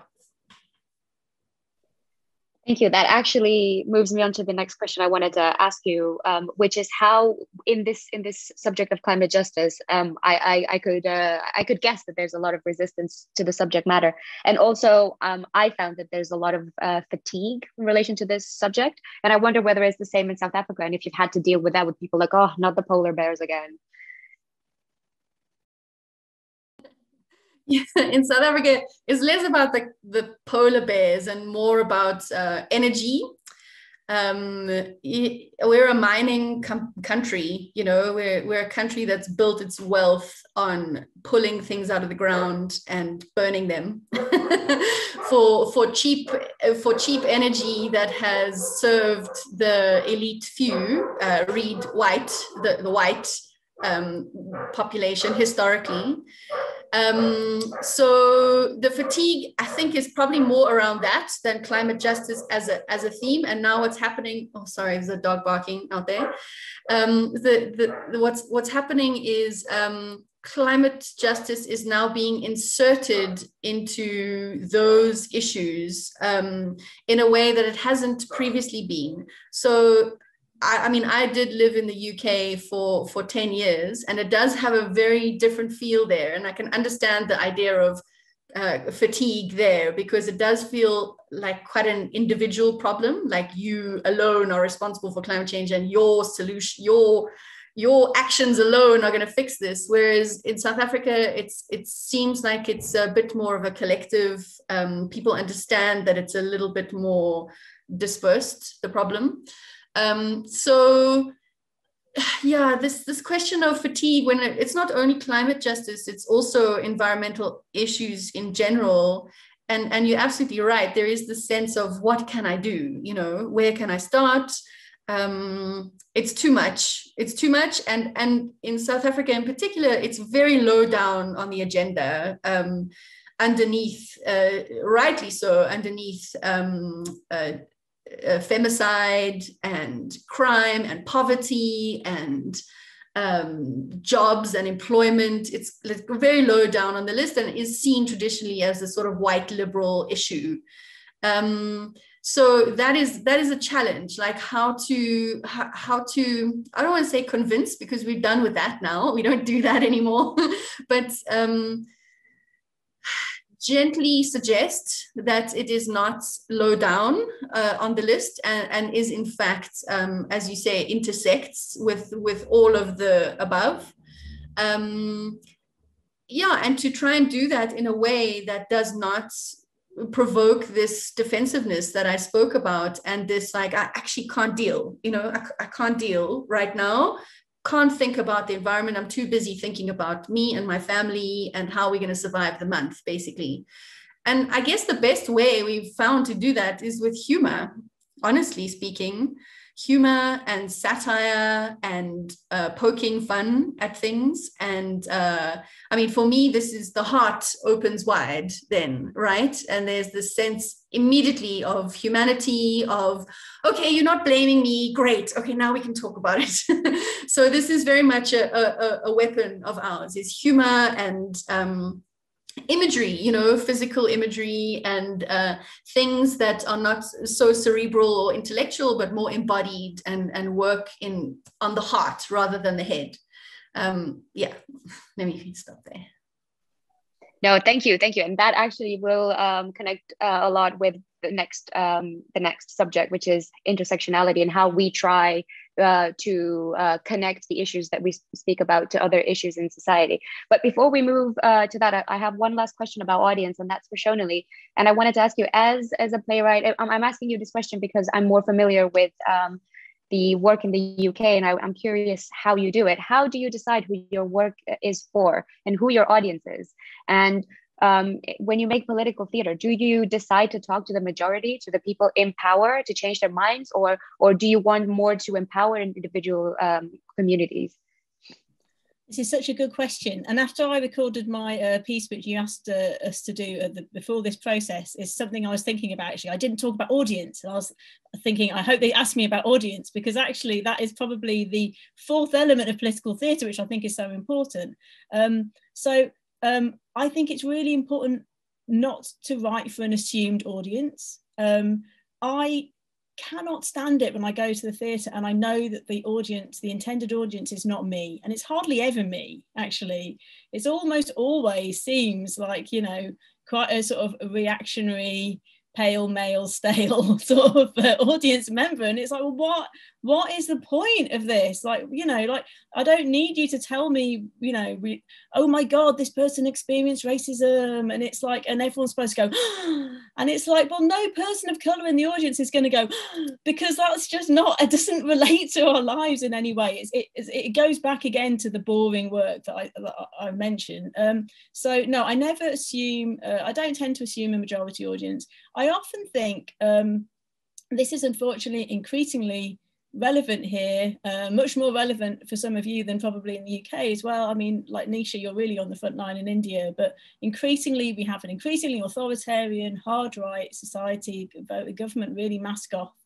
And I think a lot about how I've heard sort of like comrades and artists and writers from other countries who've sort of been through periods of authoritarianism and fascism, and they've talked about how that has impacted on them on a very personal level. And what's something that's really stuck with me was an Italian writer speaking at the beginning of the pandemic, actually last year, and he was talking about how through like the years of Mussolini, he felt like people thought that their neighbours had very scary fascist views. So they kept their actually considerably more progressive and collective and human views to themselves, because they didn't want to be. But actually, as that regime sort of ended, people increasingly realised that they were not alone in their communities, but the atomizing effects of authoritarianism and the fear and the division had separated them. And so I think about that a lot, that I don't want to write for the assumed audience. I want to write as if people need to have that feeling unlocked, I guess. So yeah, I essentially, selfish, I guess, always write for me, but always write for an audience a bit like me. And also I think ultimately I'm always very wary of trying not to like educate or explain anything, of just trying to meet people as if they understand. So just assume that people understand, or assume if people don't understand, then they'll very quickly be able to understand. And above all, my responsibility as a theatre maker and as an artist is just to write a bloody brilliant play, and that actually supersedes everything. And it goes a bit to what Kyla was saying about pulling people in with humour and with satire. And I think that's absolutely right. It's about you welcome people in, and you write as good a play as you're able to write, and that people appreciate that, and then they will they'll follow you on whatever journey you take them on, hopefully. Thank you. Claire's just told me that, yes. Do you think I could respond to that a little? I just wanted to absolutely, please. It's something that a lot of us here, especially in urban centers in Bangalore, we think about often, because spaces where we can perform our plays at are limited, and there is a lot of specific caste and class of people who can come into those spaces, who feel like they can enter these spaces. And there's also my, intersectional identity, because of the kind of spaces that I can access. I'm also able to directly ask questions of silences, of complicity.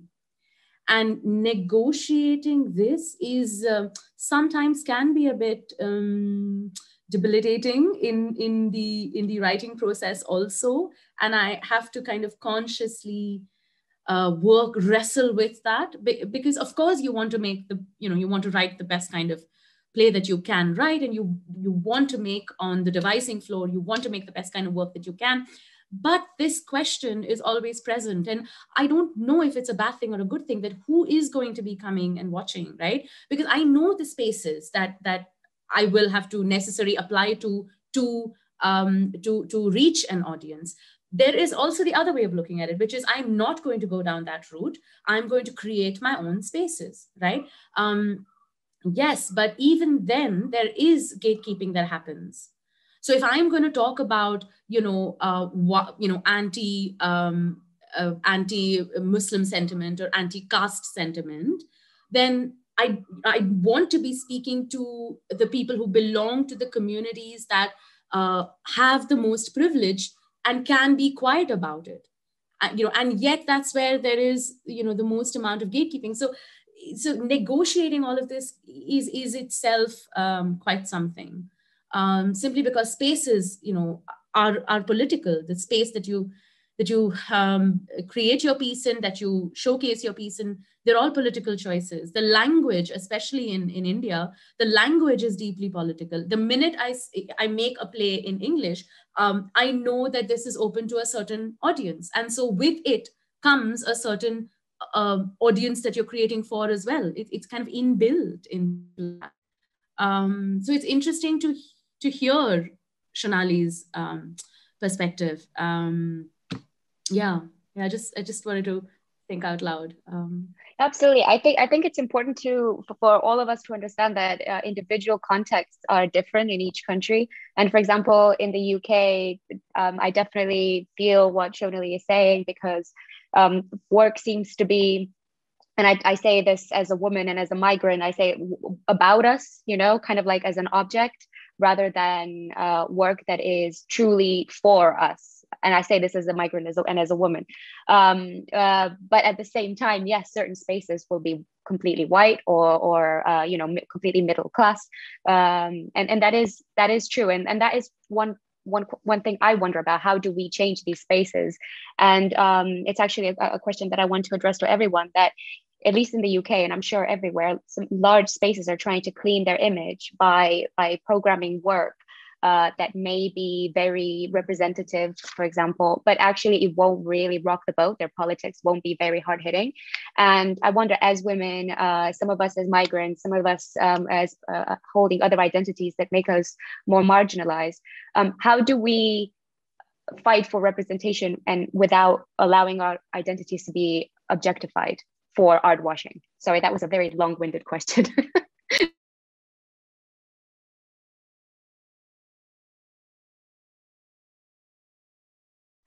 Feel free, anyone, to jump in, or if you'd rather not answer, I can skip. It's a great question, and I think I have a very short answer. The only ways in which that I can you know, make sense of this is to just continue working independently. A lot of us in India work independently because there is no institutional support to speak of. And in doing that, we find our own ways of keeping this alive. You know, funding through patrons, finding your own spaces, literally knowing that the constraints you're working with, formally speaking as well, could be, you know, little black boxes made out of non-performing spaces. Therefore, with it comes certain choices. And that's the only way that I think a lot of us here have found to deal with some of this. Just make your own spaces and, you know, find your own patrons. And it's hard as hell. And it definitely slows things down for a lot of us. But in some ways, it seems more acceptable to me than having to spend energies convincing, I don't know, other spaces, people that this is worth it. I don't know, it sounds a bit arrogant, I think, but it just comes from the need to put work out there and do it on your own terms. Yeah. I think it sounds very reasonable and not arrogant at all. I think this is kind of a connected question, and it leads us to the subject of the place of political theater. But because so many of us cannot literally get a seat at the table in this industry that is so male and so middle class and so white, how do we actually reform it if we can't reach those spaces? That is a question for everyone, and more of a reflection, really. I know we can't find the solution now. I don't necessarily have an answer, but I'm really, really keen for us as a group of, like, a sector to start organising and to start seeing ourselves as workers more than we do at the moment. I mean, certainly British theatre culture is like so many, I guess, the entire creative sector is built on a sense of individualism and a sense of, you know, I've talked about how grateful we're supposed to feel to be here, especially if we're not from very privileged backgrounds. But really erodes the fact that we put in our time and our effort and our work and that we're workers, and that we wouldn't, you know, that I've got a good friend who's an actor, and his union are fighting for a 5-day week, you know, like the rest of us are starting to talk about a 4-day week. Is like, we just want a 5-day week. And it's like, yes, exactly, that's the issue.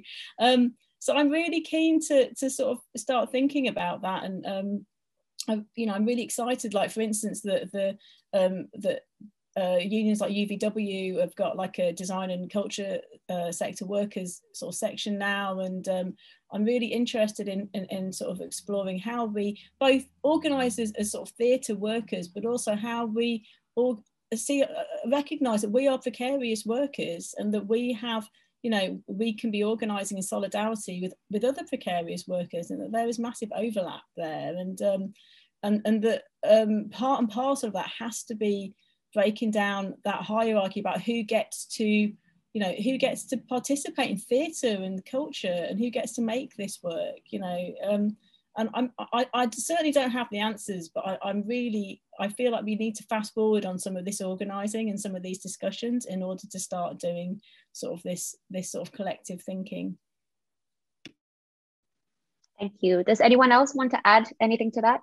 Joe? Yeah, for me, it's a lot about decentralizing, not just methods and voices and so on, but also the places where we choose to do our work. For instance, for me, it was quite a big step to move from Bucharest to Womxn, Bucharest, where there is a local scene and there is some formed public already, including for political theater. And moving here, where there's almost nothing happening, and implicitly the people don't have any expectations from theater in general. So maybe many of the people that we reached, it was their first performance. So then we're just dealing with a blank page, which can be, I mean, yeah, of course it requires so much more work and effort, but that kind of work, it's not deconstructive. It's more constructive. You can start from something, and then they don't have a term of comparison, so they're not going to say classical theater is better. They just take it as it is and then consider it for what it is. And I'm sure that this area is not the only one where, you know, the public hasn't had the chance to see a performance and to be asked, what do you think about this given subject? Exactly. And actually, that's something I wanted to discuss with all of you, this idea of art with a capital A, and how sometimes that is seen as antithetic to political theater. And as political artists, we have to really dance around that line. And I wonder how you do that in your work. This is towards all of you. If I can say something about that, and it does definitely relate back to what we were just talking about. So many resonances there in terms of what Shonali said about making a good play, first and foremost, and also what Nisha said about making your own spaces or sidestepping some of the bureaucracy of theatre, which is what it feels like sometimes, and also the idea of decentralizing. I mean, I resonate with all of these. I think they are really great points, and certainly something that we've come to as well. We think that a way to carve out space for this kind of work in our industry is to keep making it, to keep making it, and for every play to be better than the last and more popular than the last, and to go to places that haven't seen work like this. And just to keep like pushing those, to pioneer, basically, to keep pushing outwards rather than trying to beg for a seat at this table where everyone's clamoring. And that is definitely the men at the gate. Certainly in South Africa, it's like the gatekeepers are these big, powerful, very patriarchal people and systems that are definitely don't want you and this kind of work at the table. So then, you know, we don't expend energy on knocking on those doors anymore. We just turn around and go the other direction, and we keep making the work, and we keep making the work as entertaining and interesting and provocative and inspiring and unusual and unique and different as possible. And we keep performing it for more new audiences, so that we therefore going outwards rather than inwards, I guess. We're not trying to repeat what happened in the past, but we're trying to make new, because that is also what we're about, right? We are about making a new way. You know, I love this idea of like, if you don't like me taking my baby into the rehearsal room, well, then you also don't know me, and you don't know me as an artist, because I'm inseparable. The fact that I'm a mother is inseparable from the fact that I'm also a theatre maker. We come together, and this is how we do things now, and this is the normal way, not your way. This is the normal way. So yeah, that's what I have to say about those two things. You know, like, how do we make art? We we make it like this now, and also the idea of how do we fight back against this thing that hopes to exclude us. Thank you very much. Unfortunately, I have to start wrapping up. I have so many questions for all of you. I have learned so much in this discussion, and I'm so in awe, and I have so much respect for everything that all of you do. But before we end, I wanted, first of all, to offer you the opportunity to ask each other questions if you want to talk more to each other. And then towards the end, I would like you to tell our audience what you're working on at the moment, what your future plans are, and how our audience can help you, support you, spread the word about your work. So feel free, whichever one of you wants to start. I have a question for Kyla. And actually, and Joe, both of you, what do you do, before and after the actual show to kind of prep the people that are going to be viewing it, specifically because of some of the work that you discussed, Joe, and Kyla, because you spoke about some amount of fatigue or some amount of this isn't my problem. Is there, how do you do that? How do you prep an audience to receive some of what you're going to be telling them, especially if it's provocative, if it's dark, if it requires them to really wrestle with themselves? Because that's something I think about a lot, and yeah. We always do have an introduction in which we talk about the working process, so we don't just throw the audience into the experience, especially since, as I mentioned, many of them maybe haven't seen a theater performance. And we also have a discussion afterwards, which is moderated, and which, yeah, again, we come back to the working process. We want to be as transparent as possible about that. And I think it's part of, it's an integral part of what we present.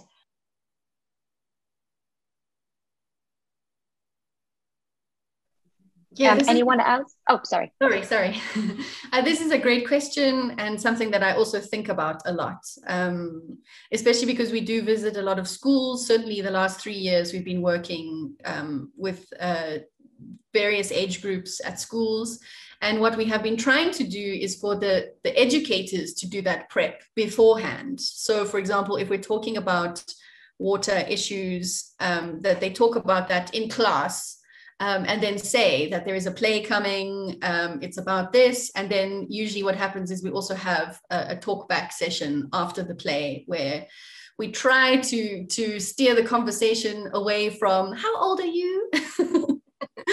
How did you become an actor, and more towards the actual meat of the performance, which is again an interesting conversation about, especially if you are going to places that haven't seen a lot of theater before, how do you hold those two things, the art and the experience, the theatrical experience, and the novelty of that with the subject matter. There's a lot going on for audience members sometimes, especially young audience members. So, but I will say that I'm dissatisfied with this, and I'm looking for new ways in which to allow the production to sit and to land. And I'm dissatisfied with the sort of like bookmarking, and I'm wondering what else is possible. Yeah, we should continue the conversation, because I've been thinking about what else is possible too. It just seems like there should be other ways, and I feel like we haven't cracked it yet. Yeah. One more thing that I'd like to add to this is that I think, especially when we talk about more marginal publics, I think it's important to come back and to return. And if once they've seen one performance, then yeah, maybe it's not enough to make up your mind or to take some action. But coming back also, I think, kind of gives the message that you matter.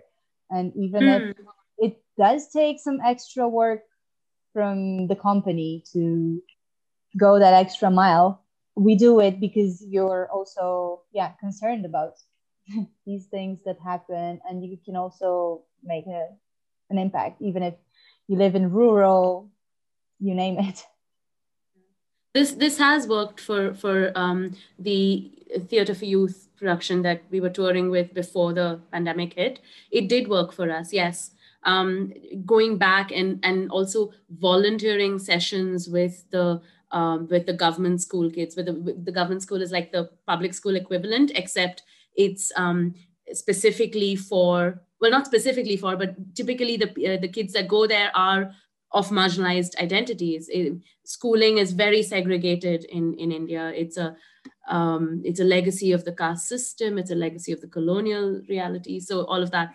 And going back, it did do something. And we volunteered sessions with the group, and it opened up both what Kyla was talking about, both the spaces, you know, the questions around the artistry and questions around what the content was. Yeah. Yeah. I think it's really important what Joe said as well about coming back and especially if you go to a community, or if you collect research from that specific community, for you to come back to it and not just use them as a source. And actually, Shonali, in your video, you speak so beautifully about art and activism and how our work is fused. But there's also the conflict with us being seen as workers. And I know we won't have time to debate this. I feel like there should be a conversation just about like an hour on this subject, about how do we protect ourselves as workers, but also when our work is actually activism. How do we get, getting paid for activism and things like that? So it's just made me ask myself a lot of questions, and I hope that it would have sparked questions and thoughts for our audiences as well. And now I really have to wrap up. So please tell me, what are you working on at the moment, Shonali? What are we looking forward to? Yeah, I'm working on some really awesome projects I'm really enjoying at the moment. So one that people can actually book for and see, because it will be live streamed in the next few weeks. It's a short commission from the Orange Tree, who've commissioned I think 6 of us to mark the reopening of their doors. Who knows what's going to happen? I mean, they thought they'd be reopening their doors. I think they will be, but they'll be live streamed. So I think that there's, they've been quite sensible about that. I've got another couple of commissions coming up. I'm working for the Almeida at the moment. I'm writing a play for Tara Arts. And there's been some exciting developments with a play called Chasing Hares that I wrote as well, which is set in Kolkata in about 20 years ago, and in Britain like now. Yeah, but no sort of announcements around that yet. But if people are interested in booking, it's called Inside Out for the Orange Tree. I'll post a link in the chat here to share. Thank you. I'm sure the link is now here for our audiences to click on through some sort of tech magic that I do not fully understand. I've just muted myself. Nisha, what are you working on?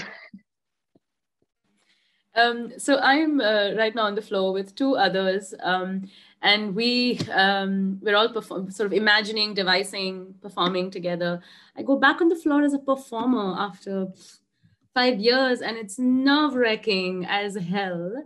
But we're there, we're doing it. All 3 of us hold intersectional identities that have been marginalized, and we're bringing personal history, family history, community history, and kind of weaving what we hope would be deeply unsettling experience. It's not going to be live streamed. We took the call to not do that. We wanted to work with shared space, and we have sort of taken a call to actively look at what are those spaces that we can perform in that is going to break, at least try to break some of these bubbles, that exist. That's the attempt. You wish us luck. I hope we get there. But the piece itself is something that looks at what does it take for in a supremacist dominant culture? What does assertion look like, and how does one move beyond mere questions of survival, really? And that's really what we're looking at. Yeah. Yeah. Thank you. Joe, what are you working on? Well, there's one short variant of the answer, which is, of course, funding applications. And then there's the creative and exciting part in which we're working on a musical performance about future, because CEVA, which means something, also stands for community, education, future, and art. And we thought that every edition we're going to dedicate one of these subjects, which of course is treated quite intersectionally. So yeah, future as dystopia, utopia, imagined spaces, and so on. Is like, yeah, we're doing a performance on this, and we're also preparing a festival for other teenager theater groups, which is also very exciting and also a lot of work, because we're doing it with a bunch of teenagers who have never been to a theater festival. We're going to organize one for other teenagers. So it's really a very fertile ground to imagine and create experiences for one another. That's fantastic. Kyla, what are you working on? I love a dystopian political theatre piece. Wish I could see it. Yes, I'm actually working on a school with some colleagues. It's called the Johannesburg School of Mask and Movement Theatre. We all have similar training in devised theatre. And I guess I'm mentioning it because we have had specific conversations around how do we train theatre makers, not only actors, or but also the theatre makers, those who make theatre, which is also writers, directors, designers. So we've been working on that throughout the pandemic. We've been working on a curriculum, and we've just got our first workshops coming up in the next couple of weeks, some weekend workshops. As I said in my video, we really have a struggle with the digital, is kind of imposed digital age. We are very much a live company. And we're just coming out of a lockdown now here in South Africa. So I guess we also, I'm trying to reimagine how we can get back to the liveness of things without putting people in danger, putting ourselves in danger. And other than that, we want to revisit our piece, Burning Rebellion, which is a climate justice protest poem, the choral work that I mentioned. So slow steps towards that, I guess. But I guess the biggest thing is the school. And I mean, I think what would be helpful for us is for people to follow us on all the places, a well-worn theatre company. We're on all the feeds. And then, yeah, and we're quite active on there, letting people know what we're up to. Thank you. Thank you. Thank you. I'm sure that everyone's Instagrams and Facebooks and things are now on the screen somewhere for people to follow. So please do follow Kyla, Joe, Nisha, and Shonali. And thank you so much for joining this very special International Women's Day event to everyone at home. I want to especially thank you, HowlRound, who are making this technically possible, and F-Side Cinema Club, who is a feminist cinema club in Romania, who are supporting us. And to invite you to our next event in 2 weeks' time, March 22nd, with an incredible company called Jubilee Pen. They are the first Roma feminist theater company in Romania. And they make some incredible work. We'll be streaming their show Corp Urban, and then we'll be having a conversation with Mihaela Dragan and Zita Moldovan, who are actors and also run the company, and Aldeza, who is an activist for Roma women's rights with the Association E România. So thank you so much again, everyone. I'm very grateful for this conversation. And I look forward to keeping in touch with all of you and learning more from you and your incredible work. Bye.